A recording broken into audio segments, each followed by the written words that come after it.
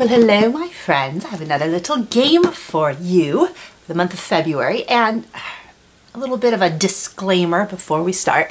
This game is not easy to find, but I want to put it on your radar because if you ever do see it, either used or in a game store or maybe in a trade, pick it up. This is such a fun solo game. This is probably my go-to travel game. It's great for outside. It's great for airplanes. You could play it, a couple times in a row. It technically plays 1 to 2, and it's equally fun.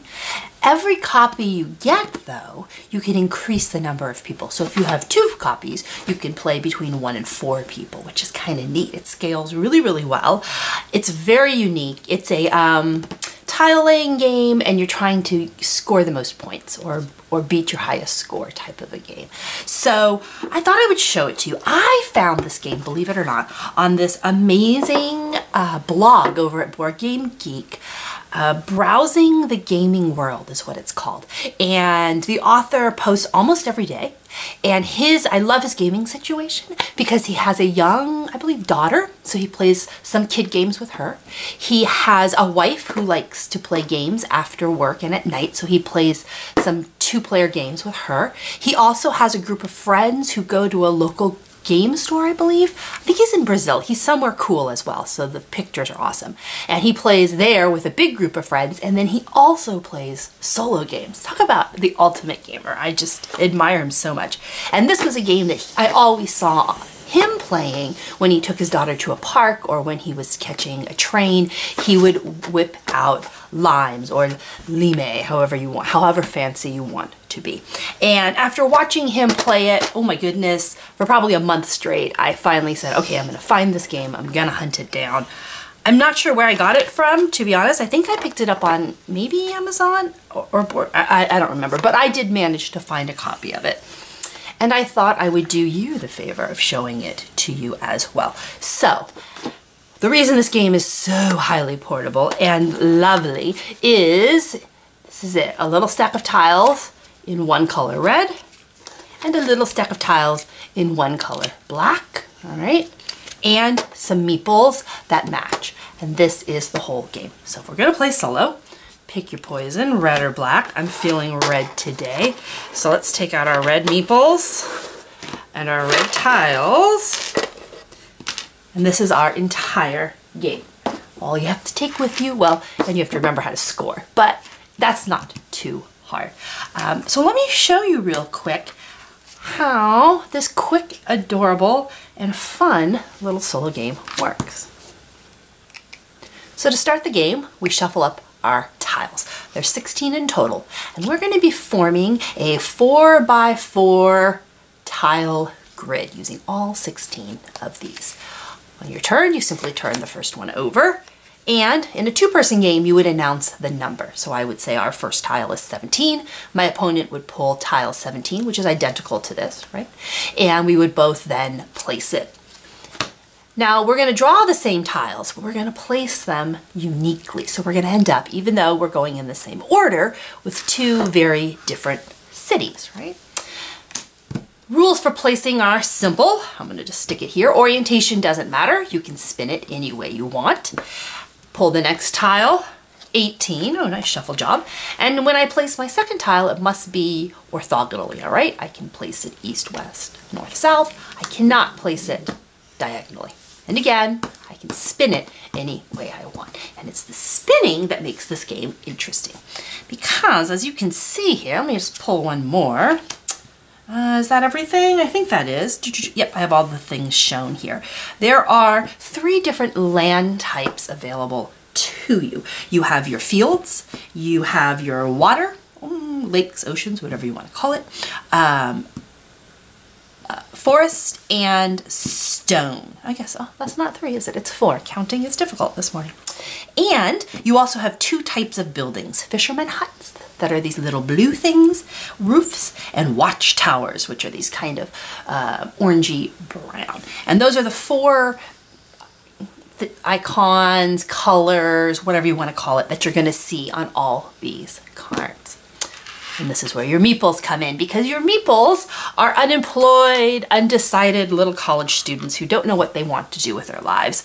And you get to assign them to work the land, all right? So if I set a meeple, for instance, on the forest, kaboom, he becomes a forester, and he is going to walk around and harvest forest products for me and score me points.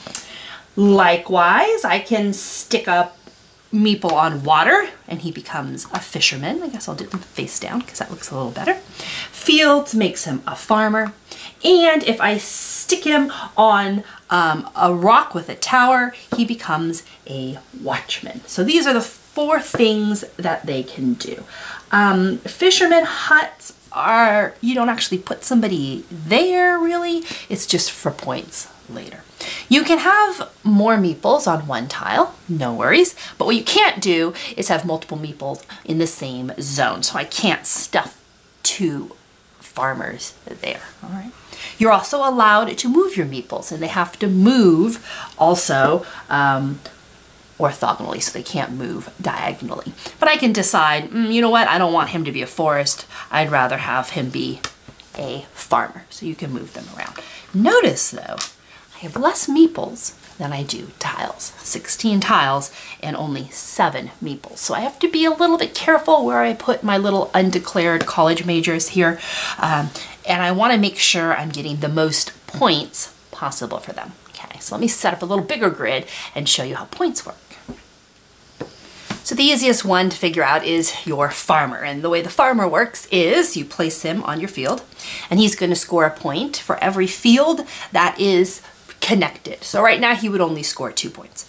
If, however, I was to place my tiles this way, he would be scoring 1, 2, 3, 4 points. So that one little farmer would score all 4 points.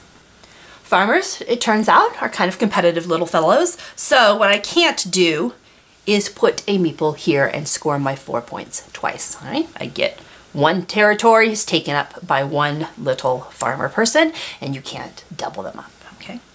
Farmers are easy. Fishermen score, remember we put him in the water, and he scores points for every fisherman hut adjacent to his territory. So for example, in this one, I would have 1, 2, 3, 4, all 5 of these water squares would be eligible. And I have a fisherman huts here, 1, 2, 3, 4, 5, 6. Hey, that's pretty good. And I don't see any way to make that better. If I was to spin this guy, nope, there's no way to get that hut in. Is there anything else I can spin? I don't think so. That one just worked out rather well. So he would score all of these huts. So this little guy, 1, 2, 3, 4, 5, 6, would give me 6 points. I guess I can leave him on. 1, 2, 3, 4. All right, we're doing good. We're doing good here. Okay, my forest people are a little bit trickier. So let's say I'm going to go with this forest block here. And I put my little undeclared college dude right there, and he becomes a forester. And he's going to score, remember, fields score every field in a row. The way forests score is you look at your forest territory, which would be these 2 blocks, and you're going to score 1 point for every square that's adjacent, not a diagonal. So in this case, we would score 3 points. 1, 2, 3. All right. We're not scoring the number of forests. How would we score more? Well, let's see. What if we had done, just for an example here, let's put a forest here. And let's put one up here. Oh, wow. Yeah. This is going to be a great forest territory. Okay, so now we're looking huge. This forest guy is going to be taking on a bunch of territory because now the connected forests are here, here, here, here, and here. No diagonal connections, all right? So this is our forest territory, and every square adjacent to this is going to score him. So we're going to score 1 down below. I don't have anything up top, so it's just going to be 1, 2, 3, 4, 5. This guy is 6, 7, 8, 9. Wow, so that would be 9 points, all right? So you want to get your forests in the middle. If they're on the edge, for instance, if I stick him here, he's only going to score me 3 points, right? But if I put him in the middle, boom, and let's say this wasn't a forest, like this guy would score me 4. 1, 2, 3, 4, okay? So forests are, they're kind of like farms, but a little bit different. You want them all connected, but you're scoring around the connected piece, not the connection itself, all right? So that's your forester. And the last one, of course, is our woodcutter. Sorry, not woodcutter, watchman. And those are these towers. And the watchmen are very interesting because you think of them, they're going to be up high and they're going to be watching. And so let's find a good one. Let's put him, I don't have a good one here right now. Let's stick him on this watchtower, for example. And they're going to get 1 victory point for every forest that they can see horizontally or vertically that isn't blocked by another watchtower. So this guy is going to look up and down and see no forests. He's going to look this way and he's going to see 2 forests. So he's only going to score 2 points. If, for example, we had stuck him here, oh, that probably would have been better. He would see 1, 2, 3 forests this way. This way, he doesn't see any.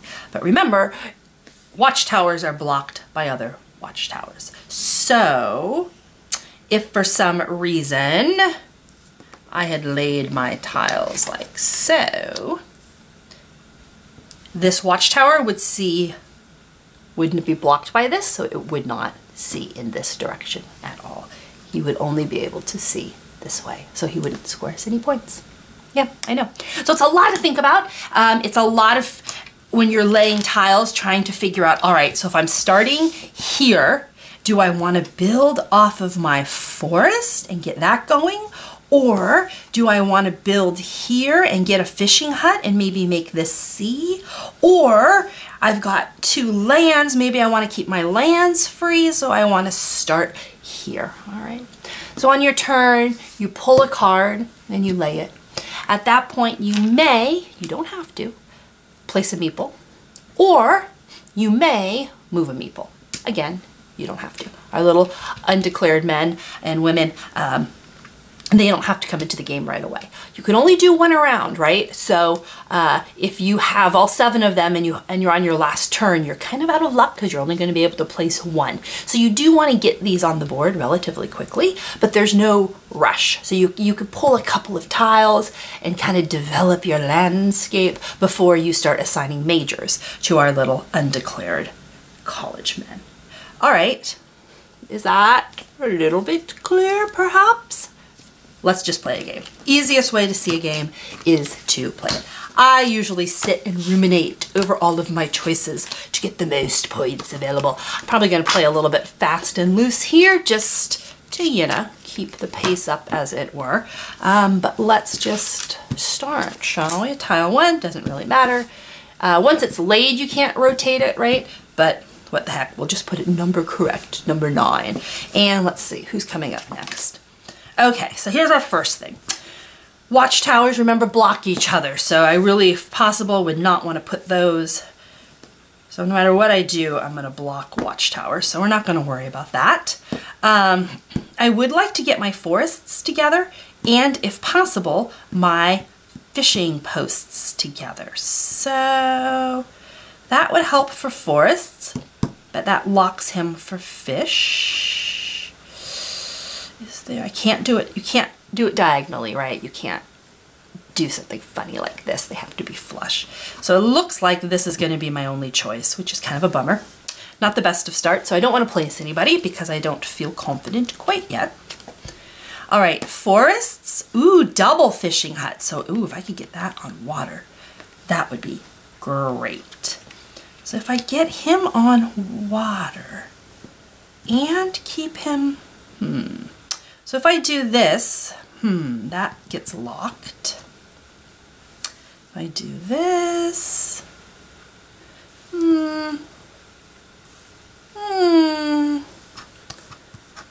here we go, here it is, here's the money, all right?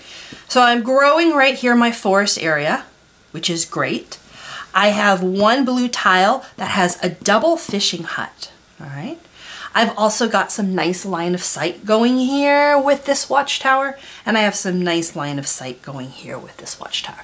Remember, we want our forests to be kind of enclosed at all times. So I'm feeling pretty confident that this is going to be a fisherman. So guess what? You've just declared your major. You are going into the fishing industry. And I'm going to commit my meeple here. Okay. All right. Ooh, this is lovely. Okay. Let's do this. So if I want very badly to connect water here. Now, I guess you could, if as you play the game, you're going to get better at it. And you're going to realize the spread of the cards. There aren't a lot of cards that have double of the same. There's only a certain number of these, and once you start to play, you can kind of get into a card counting. You can kind of add that into your strategy and say, okay, I know there's only 2 of these, one's coming out, one's still in here. If I try and rely on this, am I jamming myself up later on? All right. So another little tip that as you play, you're going to get used to the layout of these cards, which makes the game even crunchier and meatier, which is really cool. So knowing that, would I want to maybe do something different? Like, that's interesting, because that expands my farmland. I'm still waiting on that double water, which honestly, I'm going to tell you, is a bad life choice. So, gosh darn it. What do we do here? Where do we stick this guy that makes the most sense? All right, let's do it. Let's just be greedy.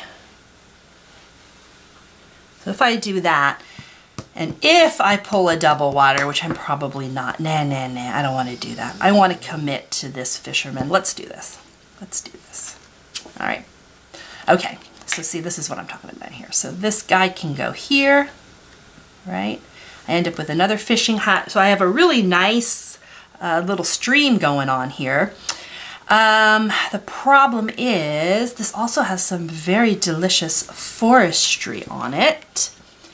I think if possible, I would like to wait for my double forest card, but I'm feeling pretty confident here that I'm going to need a forester. So declare your major. Go forth and cut wood. Let's do this. Remember, I have a 4x4 grid, so I'm getting to the end of what I can do here. Okay. So this one's kind of junk. Is there a way to capture this fisherman's hut? And so I want to save that for forest. So where's my farmland? I feel like this might be my farmland. All right. Because again, this continues my fisherman's journey. It picks up a hut. It starts a farmland. All right, but that kind of defines my borders of, because I'm now at 3x3, you can see I've hit my 4 this way. I need to start building that way. Farmland and watchtowers. Watchtowers I want near forest, so I have a double forest here, and I have a watchtower here. Got my farmland, so this is kind of a junky little card. I don't want to put it up here, right? Let's see. What about this region? Anything exciting over here? Where do I not have a watchtower? Don't have one here. Kind of just cuts me off. Yeah, I definitely have not planned well for this particular tile. Ooh, what if I just do this? Okay. Not the best placement, but at least I get another fisherman's hut. We'll call that what it is. Oh, here we go. Green, green, green. So, green could go up here. That would finish my forestry area. How do I feel about that? It's kind of a small forest area, to be honest. But that's a corner up here, and so I kind of goofed by making this so small. I wish I hadn't put these here, but I did. Okay, let's do that. Let's do that and let's start building down here. All right. So what do we want to build next? I would love to get another forestry area going, to be honest with you. Maybe something like this. Any good farmland or water hookups I could do? Something like this.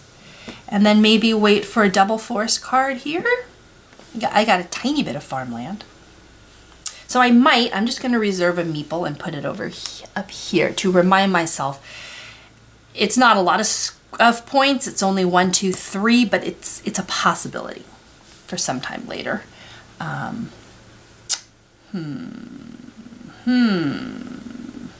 need a good forest chunk here, and I'm not seeing it.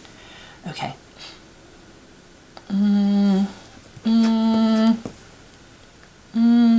Let's do this. Let's do this. Okay.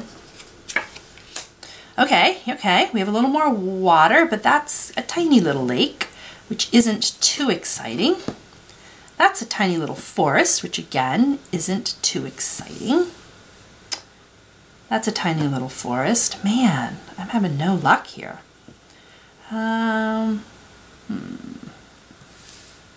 I really want to build off of this forest in particular because it's right in the middle and I can get a very large.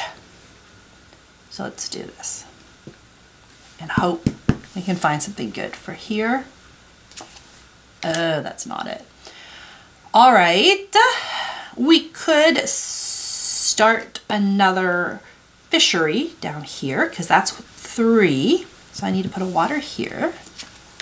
Here it is, big money. This is what I was hoping for. Ah, but it's double water. Shoot. Because I kind of want to put him down here. Ah, but I need to build the forest. I need to build the forest. So let's do this. And I could continue the forest this way, or if I go here, I can continue the forest down here. So let's, let's think here. All right, so, see, I lost track of my meeples. 1, 2, 3, 4. So I have 4 more turns, so I got to start getting my meeples down. Gosh darn it. I got so excited by the tiles, I forgot about the meeples. So let's commit a meeple to the forest section here. Okay. Not great. Better. And then let's make a fisherman. Oh, but I wanted my fisherman over here. Shoot. Oh, and I gotta do my watchtowers too. Okay, let's figure out watchtowers really fast. So this is a great row right here. So we definitely want a watchtower there.